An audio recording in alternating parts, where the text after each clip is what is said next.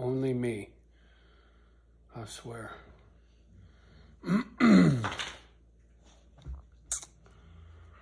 Well,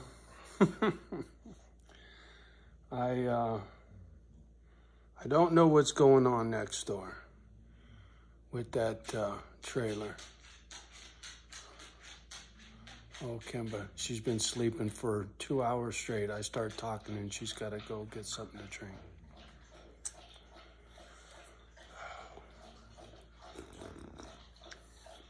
So anyway, I don't know what's going on with the trailer next door. I reached out to my real estate agent immediately after I got done making that video of me sitting in my truck because I needed to move it. And I thought, you know what, I'm going to sit here and eyeball them and see what happens while I was moving the truck. And basically, I was trying to keep myself busy so I didn't get in trouble. See, the thing is, when you're broke like me, man, this is how it is.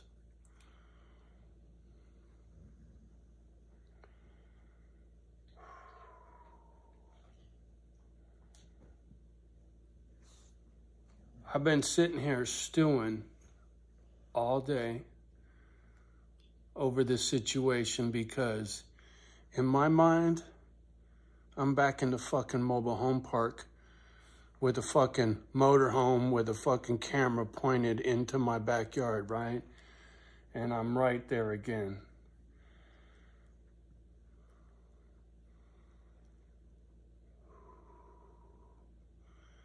And my temper starts going.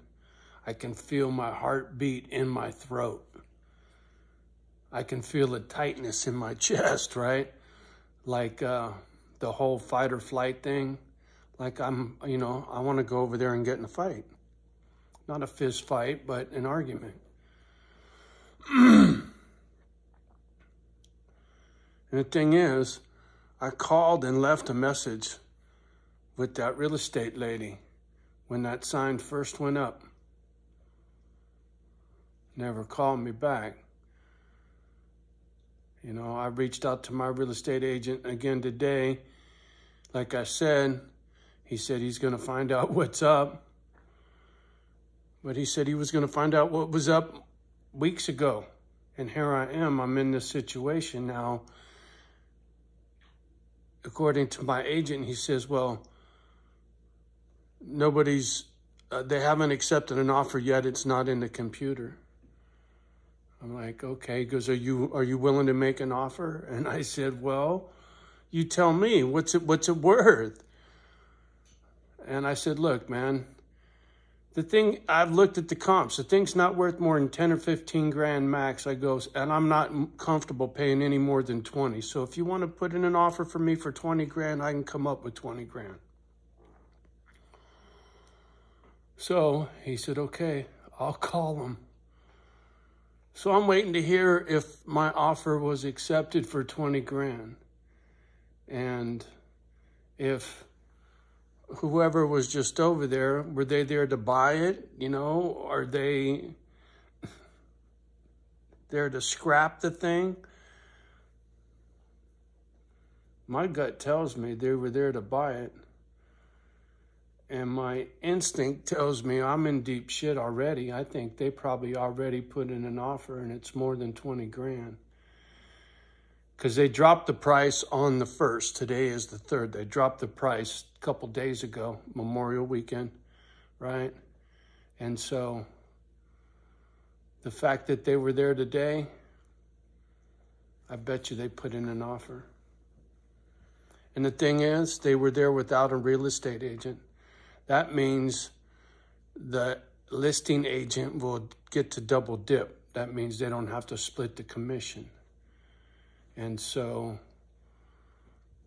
it would seem to me that the agent that was showing that property is probably more motivated to sell it to that person than to me, because if they sell it to me, they got to split the commission. And commission on 50 grand, I mean, fuck, you're talking pennies, man. It ain't nothing.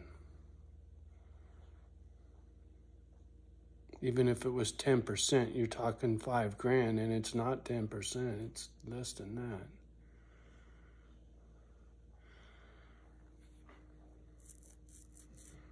So anyway, I'm anger management, right? I made my one phone call to my agent. I'm gonna let him do his job. I told him, I said, man, you know, I don't know what's going on, why I didn't hear back. I go, I don't know what's going on with the people that used to live here. I go, I don't know what's up with the dude in the back corner. I go, it'd be nice to meet this dude at least one time so that if I run into him out in the woods, right, at least we've met. I go, but if he doesn't want nothing to do with me, it'd be nice to know that too. So that if we come across each other in the woods and he don't want nothing to do with me, it'd be nice to know ahead of time. I go, the fact is, I think he's tapped into maple trees that are on my property, which is fine with me as long as we've met and we're friendly. Now, if he don't care for me, get your fucking shit off my property now. Plain and simple. I ain't about to do nobody no favors that got no love for Johnny. Fuck you. So, for some reason, I have a feeling the people that were over there looking at that trailer are part of this large family, is my gut instinct. Who else would be over there looking? Why would anybody want to buy a home in my front yard when they know I got them surrounded, right? I own the property on 3 sides of that fucking dump.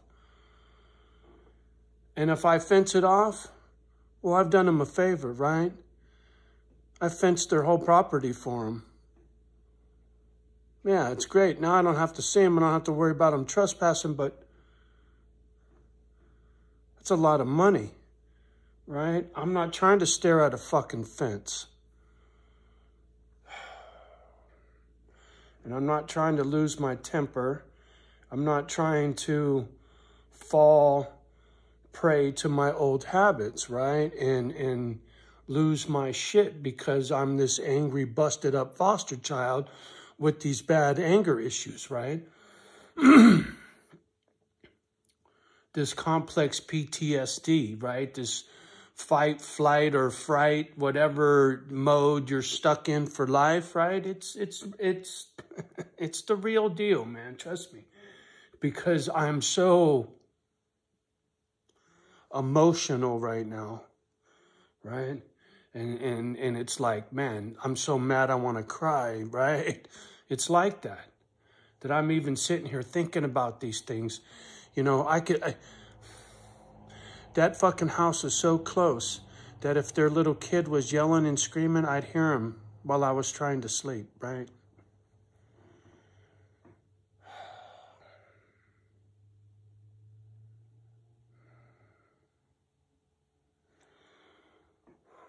So this is what you look like when you're broken, right? You get to see, I'm showing you exactly what it's like. I'm stewing so bad right now.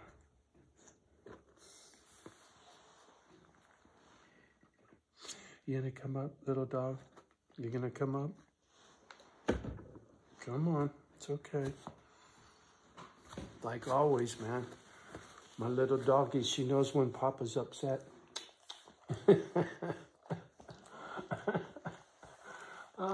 Funny thing is, I wasn't even yelling and screaming. Normally, I got to be yelling and screaming for her to shut me down.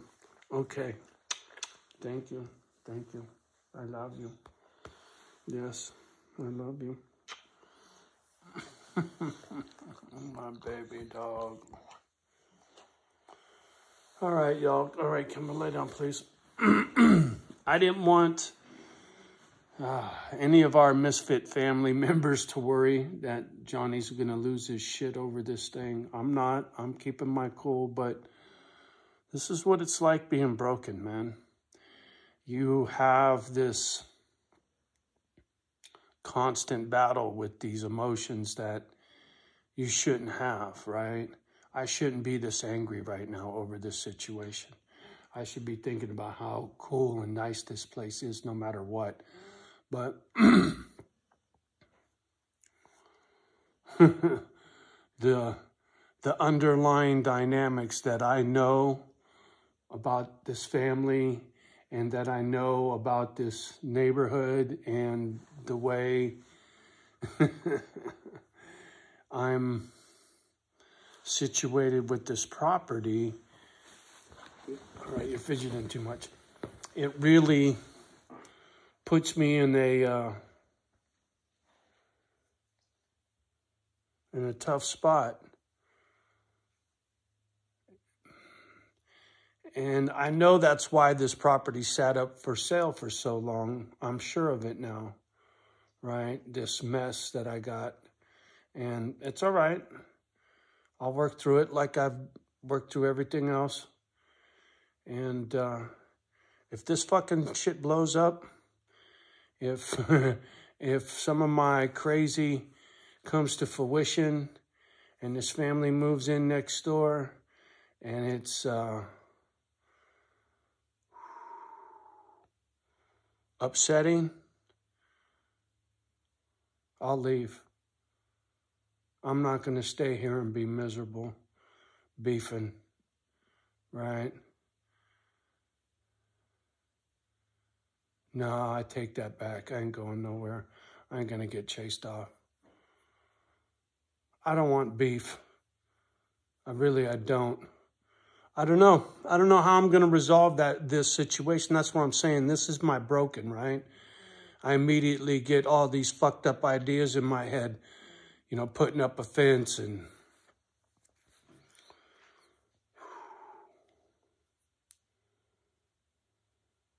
I don't know.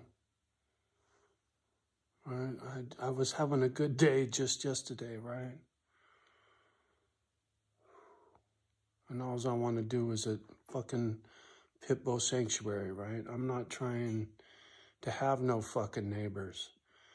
I don't know these people. Maybe they're real sweet and nice and whatever, you know? This whole fucking thing stinks really bad. It does. It has from the beginning. Every time I tried to get answers about that fucking trailer, I got stonewalled everywhere I went. And I went to the auction. Remember the video of me going to the auction to buy that motherfucker? Back in April, I think. Yeah, March, April, something, a couple months ago, right? When they were asking 40 grand, 39 grand, and now they dropped the price back down to 39 from 49. So they're trying to break even on what they're owed on the loan. I understand all that. But why the fuck didn't you call me? That I don't understand. So anyway, you know I told you no more horror stories and no more war stories and all that shit, but this ain't a war story. This is in the moment, right? This is, fuck, man. Life, real life, right? Mi vida loca. Orale.